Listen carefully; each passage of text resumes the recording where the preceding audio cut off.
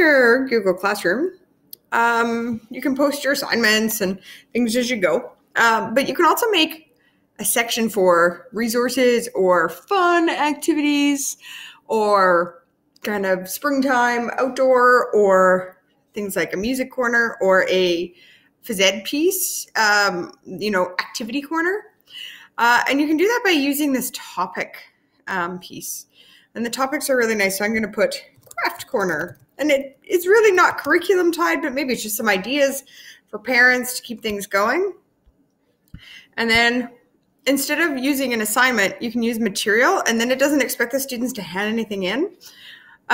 Or you can use an assignment if you want them to post pictures, for example. So I can say craft ideas, and then I can say bubbles.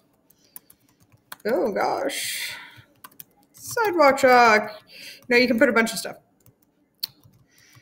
And then you put it under the topic, and you can always move it after if you forget, and put it under craft corner. And you can hit post. And this way it comes up as a slightly different piece. You can hit view material. So you can actually still add a class comment there if you want to.